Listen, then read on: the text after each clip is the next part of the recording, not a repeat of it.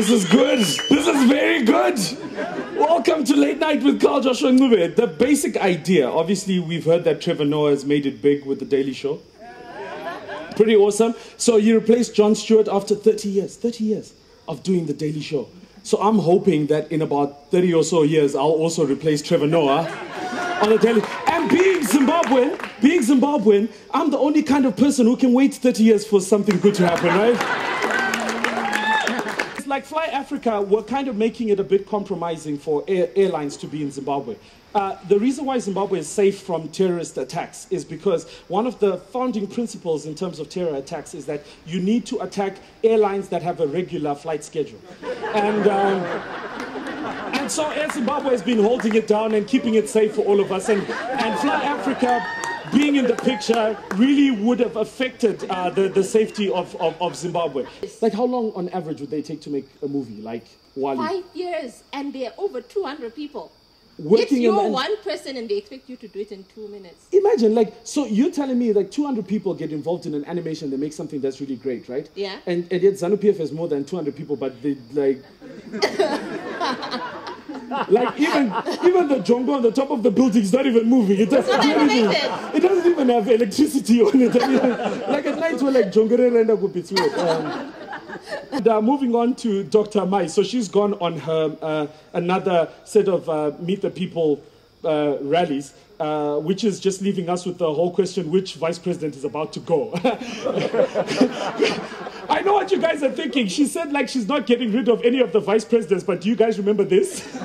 Same time last year, we thought Mai Mjuru was actually going to be in power, but then she wasn't. And yeah, anyway. Weird. So people around the world have been thinking, how did Grace Mugabe get this powerful? And internationally, the only way that I can explain it is by tuning into Scandal, so that I can explain, because people around the world can't relate to how Grace Mugabe got this popular. So I'm going to put it in terms that you remember. So Olivia Pope used to work in the president's office, and at some point in the president's office, she really caught the eye of the president at that particular time. But the first lady at that point was on her way out, and when the first lady left, this was the opportunity for Olivia Pope to actually get into the presidential office. Now, assembling her team of gladiators, the G40, she then went and started dismantling some of the chief lieutenants of the president one at a time, even removing the sitting vice president at the time from her post and installing another vice president in her place. And this is how she, in season 7, will end up becoming the new president of the Republic of Zimbabwe. Ncube is like a... they say it's a Ndebele surname, but it's not really, because I'll just explain where we come from. So I'm a Ncube, so I'm not really Ndebele, because my grandfather was South African. He was a thief in South Africa and ran away to Zimbabwe and changed his name to Ncube. He just saw a whole bunch of people there and he changed his name to Ncube. So I'm really on a quest to find out where my relatives came from, which is why I always travel to South Africa, because I'm trying to connect to the people from Kumbulekaya, just to reconnect with my roots. No, listen, I could be a Mandela, a Zuma, a Malema. You don't know. I could be any one of these really great South African surnames. So you go to church, right? And then in church they say, don't engage in stuff before you get married. But if you get married, you can't use condoms because, well, that's a sin. Yeah. So what is the anointed condoms doing? But I think the anointed condoms are as WTF as some of the sermons that we saw online, right? Ooh. And the prophets would say, we'll cure you from your alcohol addiction. And then they've got a full bar waiting to test that the anointing has happened. Like, my wife has often said, like, what if you had a sexual addiction? Would they have dildos backstage? Like, how do they test this? So it's like, all right, no, don't put that on your wife. You were the one who said it. Yeah, I said it. I suggested it too. I said that. But don't understand, we have an excellent opportunity as Zimbabweans, because we've never been in a point where a president has been this old and has been in power this long. This is great. We could be shattering records left, right, and center. You guys don't even understand how great it is. Like Vladimir Putin is walking around showing himself using machine guns, going onto tankers, riding horses, scuba diving, like Barack Obama playing basketball. Like for us, when we watch our presidents, yes, he's walking. He's still walking. Oops, that was, oh, okay, he's walking. So the First Lady has been talking about the head of state and government and commander-in-chief of the Zimbabwe Defense Forces, President Robert Mugabe, saying that he will rule from a special wheelchair. Now, I know a lot of people don't understand what we're talking about, but the wheelchair in question is Professor Xavier's wheelchair from X-Men. And if most of you aren't really thinking about what's going on, people are thinking it's just going to be the wheelchair, but 10 years from then, from the wheelchair incident, he's also going to rule the country from an Iron Man suit, which actually just goes to prove that Marvel is in fact running this country, and the CIO are being converted to being the agents of S.H.I.E.L.D. And so most of you don't really think that the situation in Zimbabwe that's happening is the same as the series that we're actually being binge watching in Zimbabwe, but the president is going to also rule the country in another 100 years from a cryogenic frozen chamber for another 50 years, and then his brain will be removed from said body and attached to a live host to rule for another 150 years. At this point, we're going to extract the president's DNA in the same way that they did in Jurassic Park, and the president will now rule the country in the form of a T-Rex for the next billion years. So clearly Zimbabwe is in very safe hands at the moment.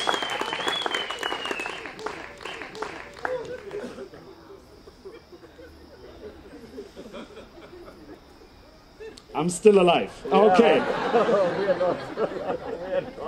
Like at the Ncube show, we performed before Like politicians. Mchangwa, it was actually very nice to like take down. Yeah, like I did the joke about Mime Juru and the plane, and he was the one who instigated that he didn't sit down the Exactly. plane. Do you know what I'm saying? Yeah. That was so cool, because I remember the one old joke I used to tell about Mime Juru and how she took down that helicopter. Yeah. And I was imagining what Mime Juru was like, you know, with her head back. It's like, it was Sola Huya, Sola Huya, and she sits and she spreads her legs and whatever, and she puts the magazine. It's like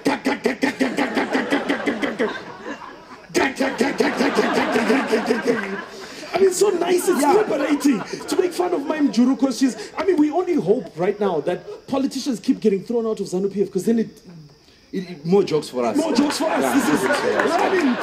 I mean, give a round of applause to ZANU-PF for giving us opportunity. Yeah. I've been reading the budget that Honorable Chinamasa read the other day, and as I had reached like page 19, I still hadn't started talking about the money. I was wondering what was going on. It was like still greeting people, still greeting the members of the House, still talking about what happened at the last barbecue, and it led me to think like, what happened to the money? Where is the money? And there's so many people. It's like a new game show that I want to start. Like I want to also ask Peter Ndlovu, like, where is the money? Other people want to ask Munya Chidzonga, where is the money? Wendell, where is the money? Happyson Mchechetere, where is the money?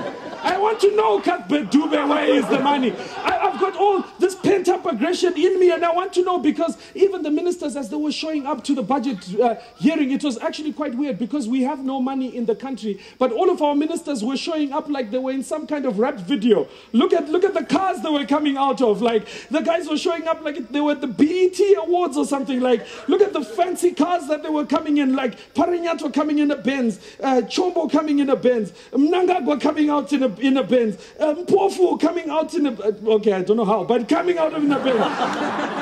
Except Chino Timba. Except Chino Timba, who saw a Benz on his way to Parliament. If it wasn't for Robert Mugabe, most of us wouldn't even know how to speak English. Because Robert Mugabe identified the one thing in the 80s, and that was Voltron. Because every single ZANU-PF speech was based on Voltron. You guys don't understand, like every speech from ZANU-PF is written according to Voltron. From days of long ago. From the uncharted regions of the universe comes a legend. The legend of Voltron. Defender of the universe. A mighty robot. Loved by good. feared by evil. As the Voltron's legend grew, peace settled across the galaxy. On planet Earth, a galaxy alliance was formed. Together with the good people of the solar system, they maintained peace throughout the universe until a new horrible menace threatened the galaxy. Western machinations. Voltron was needed once more. This is why, like, if you guys don't even understand, like, this Voltron was a ZANU-PF idea.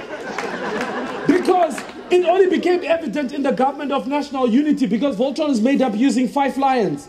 Government of National Unity, ZANU-PF, MDC, MDC, MDC, and MDC. So they went out trying to fight the Western machinations. Normally the French embassy. And they'll be like, let's form Voltron, form feet and legs, form arms and torso, and I'll form the head of state and government and commander-in-chief of the Zimbabwe Defense Forces, President Robert Gabriel Mugabe. So that's it for our news, ladies and gentlemen. Thank you so much. I think that was